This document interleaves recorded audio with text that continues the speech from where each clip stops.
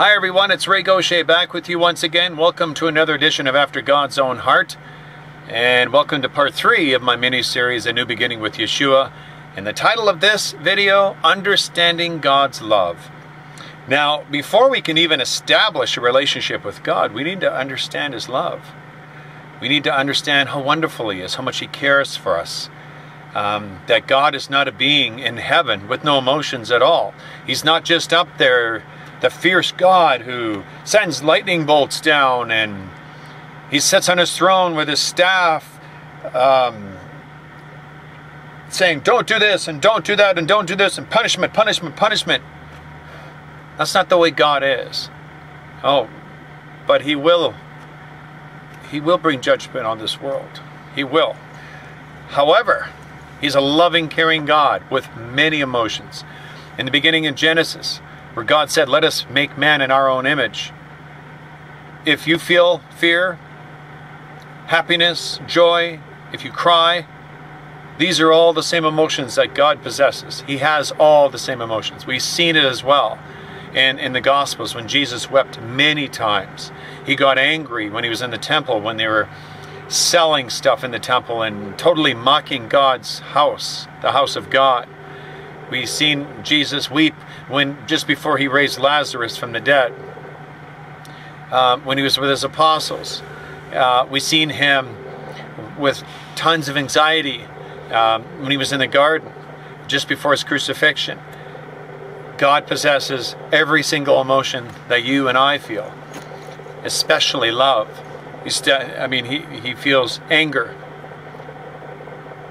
repentance, of course, yeah, which would mean he's sorry, he's sorrowful.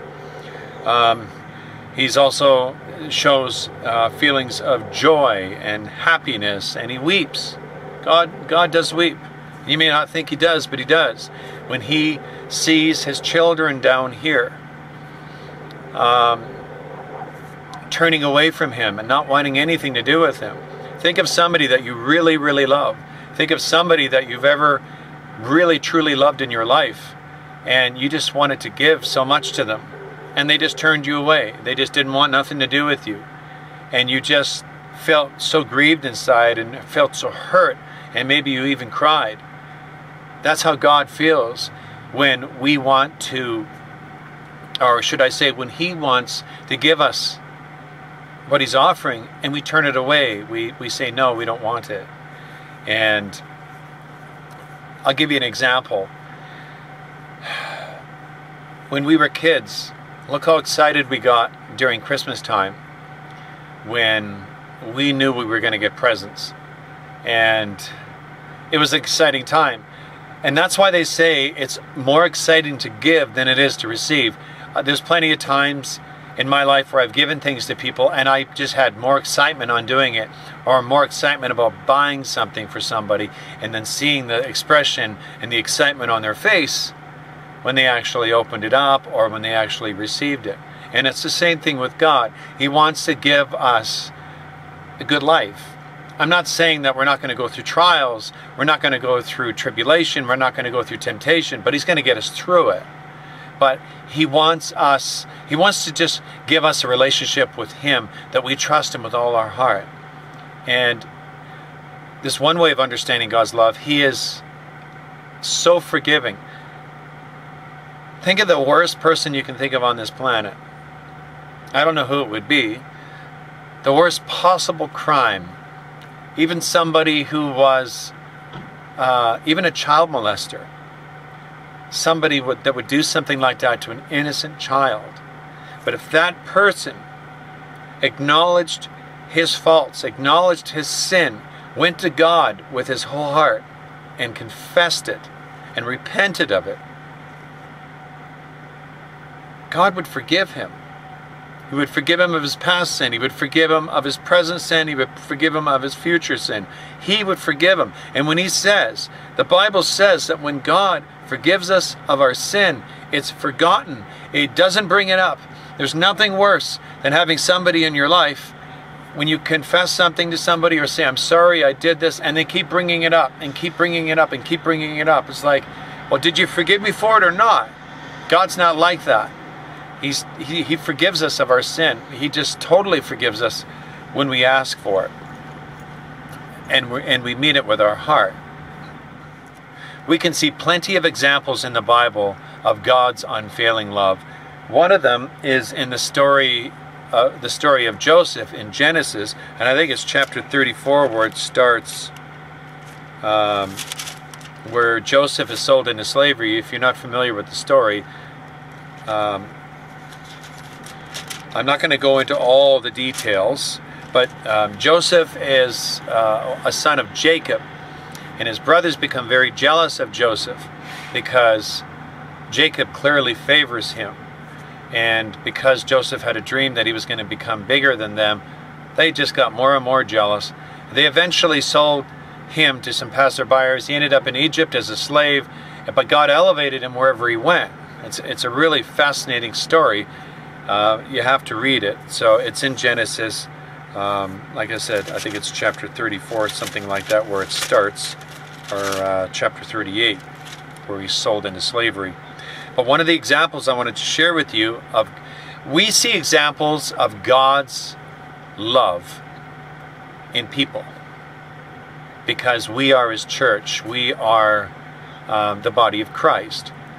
If you've ever come across somebody who is just the most compassionate, loving person, and they're a Christian, and you can just see Jesus in them by how they treat you. They're generous. They pray for you.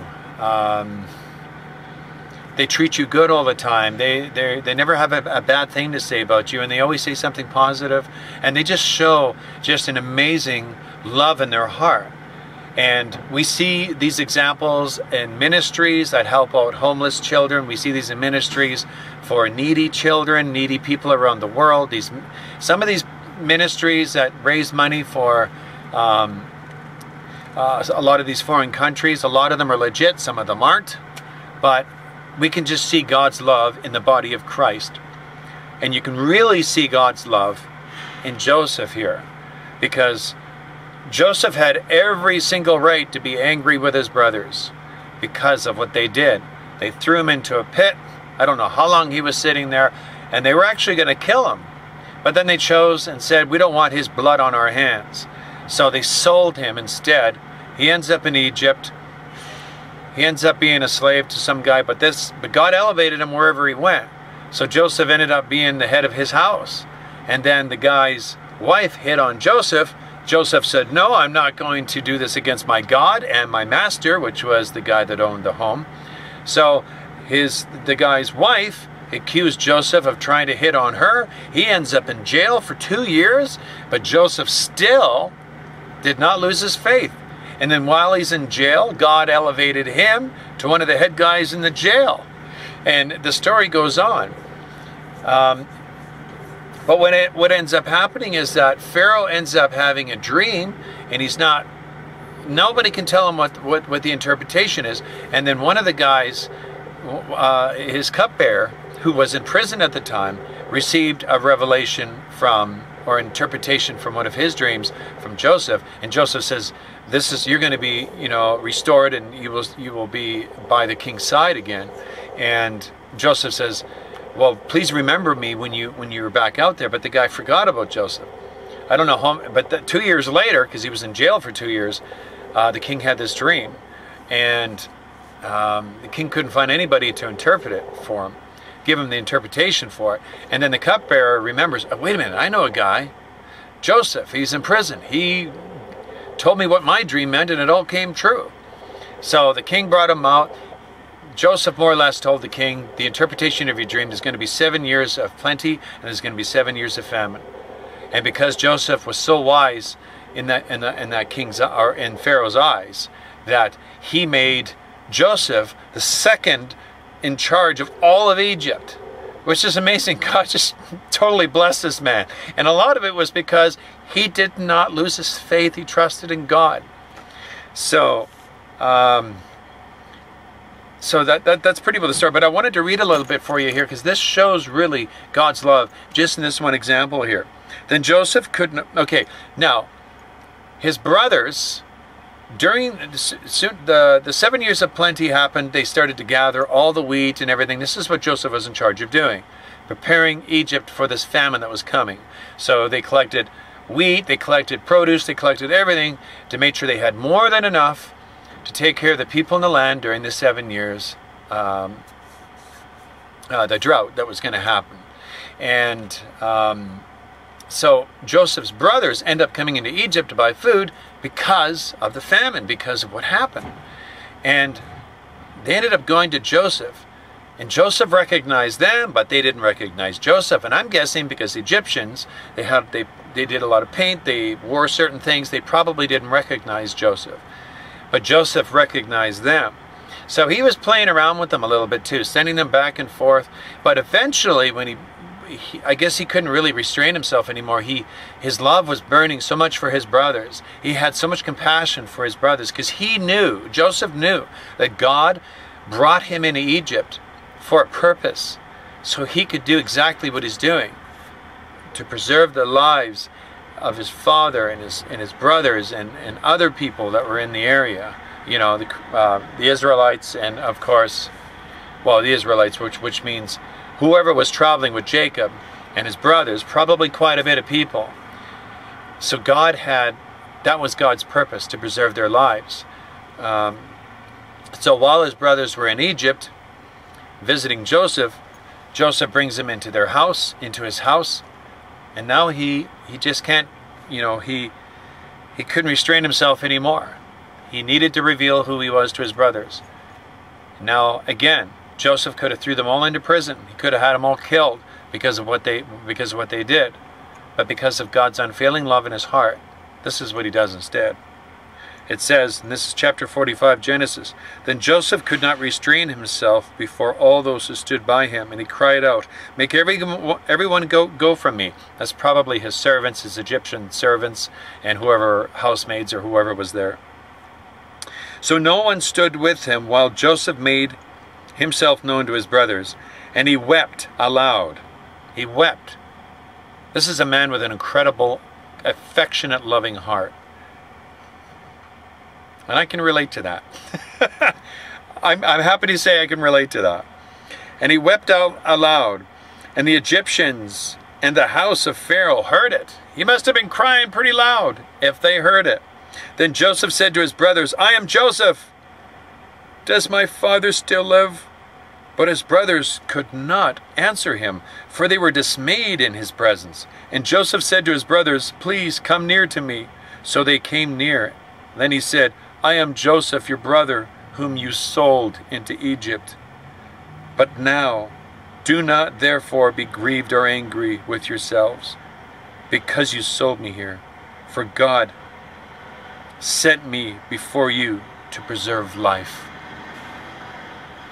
That's amazing. We're going to skip over to verse 14. "Then he fell on his brother Benjamin's neck and wept, and Benjamin wept on his neck. Moreover, he kissed all his brothers and wept over them. And after that, his brothers talked with him." He had every reason in the world to be angry with his brothers. And what does he do instead? He wept. He forgave them. He had a forgiving heart. Because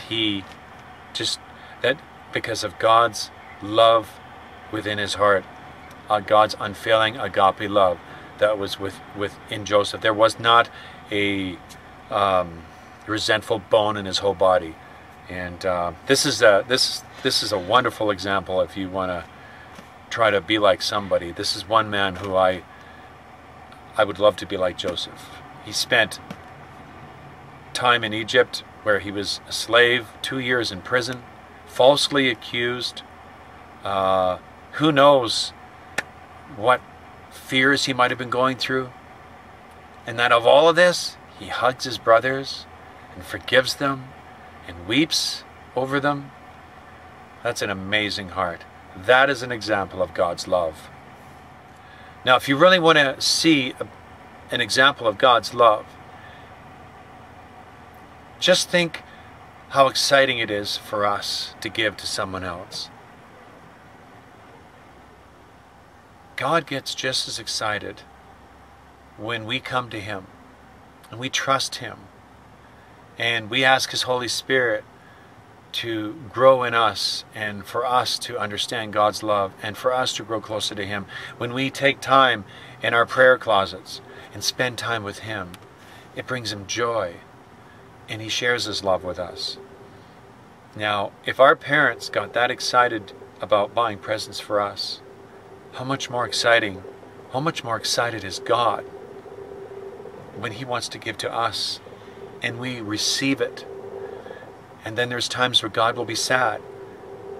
Out of so many people on this earth, He's opening His arms and He's going, please come to me, children. Come to me.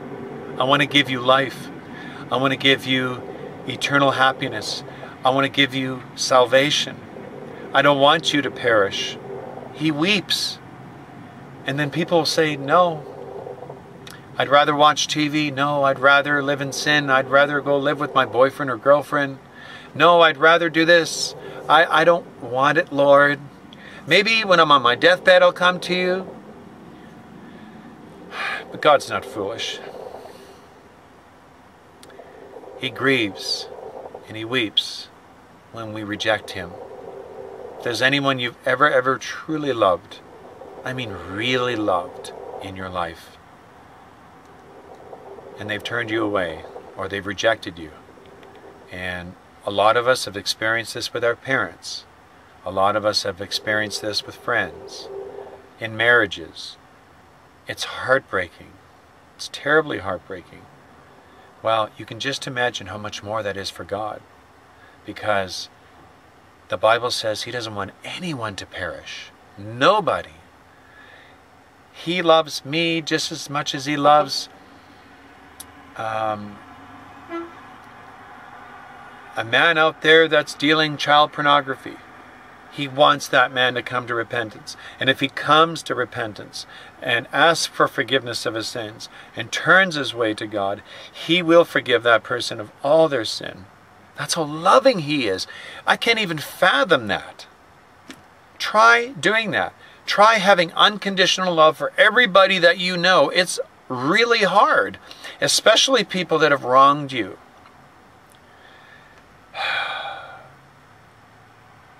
God's love for us is endless. It's endless. And if you think you have a tremendous sin in your life, or you've gone beyond forgiveness, you need to think again on that. Remember Sodom and Gomorrah? If you guys have ever read the story about Sodom and Gomorrah.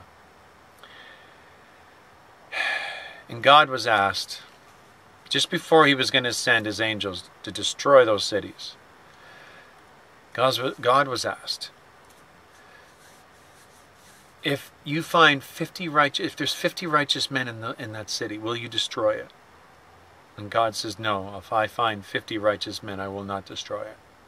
Now, Sodom and Gomorrah was probably the worst you could possibly think of.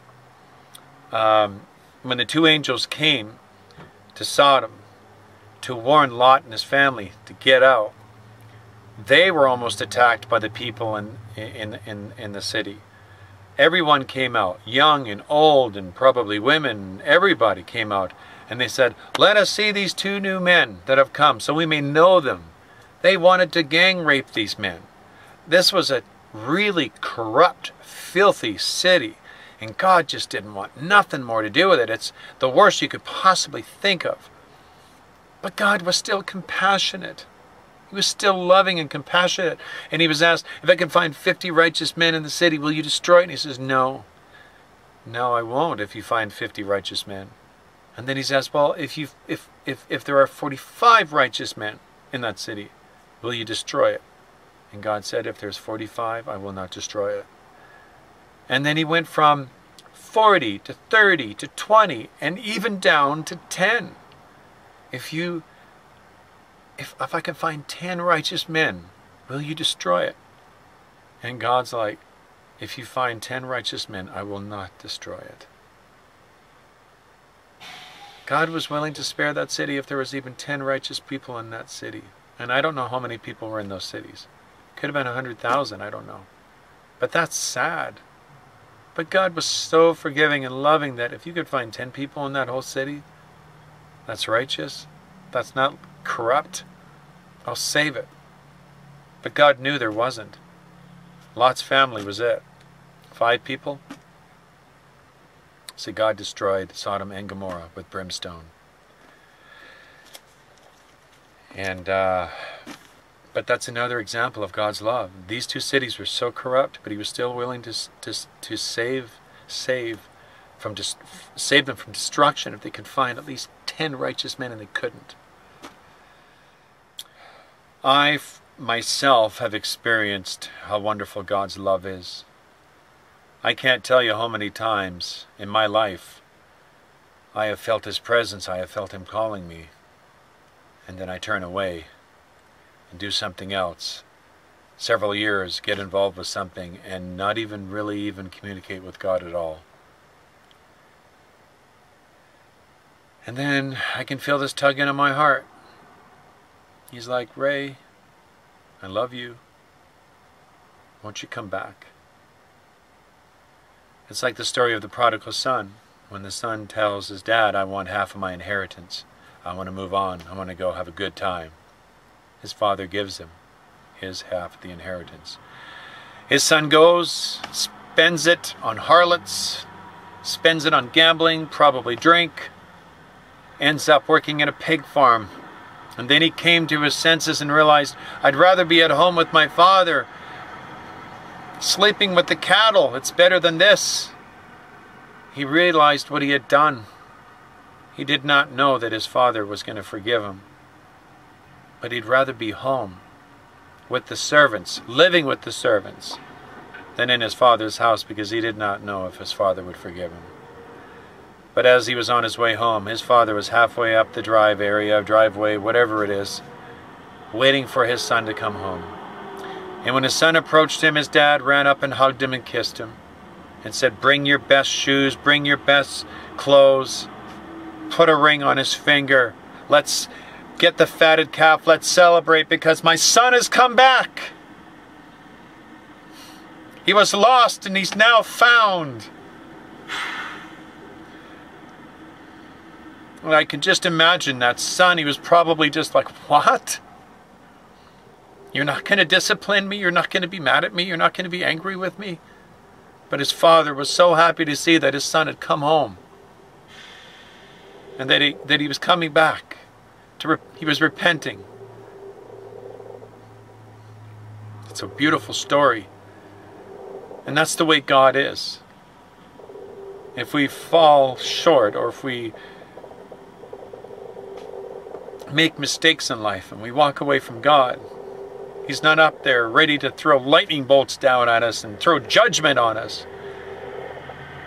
He will allow things to happen to us to get our attention. He will bring trials into our life to get our attention. And he only does this because he loves us. If you've ever strayed away from God and you notice things are going really bad, but you still feel like calling on you, or if you've sinned, if you're a follower and you've sinned, and you start feeling these trials come on, it's not because God's punishing you, it's because he's chastening you. He's molding you. He's trying to get your attention. Because he loves you. He does not want you to perish.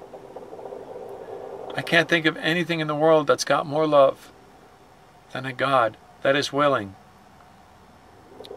to put us through a trial like that, so we can learn something from it. You know what? Don't think for a minute God's up there with full satisfaction when he sees us going through a trial, when we're going through a trial, when we're going through the storm, when we're going through the desert. Don't think God's up there going, good. That's not what he's doing. It's like a child that keeps sticking their finger in a light socket or into a socket. They're going to keep getting electrocuted. And in the olden days, of course, nowadays you get thrown into jail, but you spank that kid on the bottom to teach them a lesson. Don't do that again. Try to teach them some discipline. It breaks our heart to do that, to hear them cry. But we know it's for their better. We know it's for their good. And that's the same thing it is with God. When we go through these trials, and He sees us cry, He sees us weep, it breaks His heart. He doesn't want us. He wants us to be joyful and happy. But He knows it's for our own good. And when we come out of that, we're stronger and wiser. And the chances of us making that same mistake are a lot less. So let me conclude by saying God's love for you is endless. And if you're going through a trial, He feels your pain. Just hold on. Just hold on to your faith. Trust in Him and acknowledge how wonderful, loving God is. And if you want to experience God's love, if you really, really want to truly experience it, ask Him for it. He will never turn us down if we ask. Lord, please help me to draw closer to You. Let me pray. Father God, I just want to thank You for sending Your precious Son to die for us on the cross. Lord Jesus, I just pray that You would bless everybody right now that's watching this video. I pray that You would reveal Your unconditional love to everyone that's watching this video. Show them, reveal Yourself to them, O Lord, those that are willing, how wonderful Your heart is, and how much You love them, and how forgiving You are. I pray that You would bless everyone that's watching this video, and that You would help everyone that's viewing this right now get through whatever trial they're going through right now, that they will find the healing in their lives that they need healing over. And I pray, O Lord God, that this video would bless each and every person that's watching right now. Be with them, O Lord. And again, I pray that You would just stir their hearts, that they would search and have a hunger for righteousness, and that they would truly experience Your true, wonderful love. In Yeshua's name I pray, amen. All right. That's all I got for you this time. Part 4, it'll be coming up as soon as what the Lord puts on my heart. God bless all of you in the name of Yeshua. Bye for now.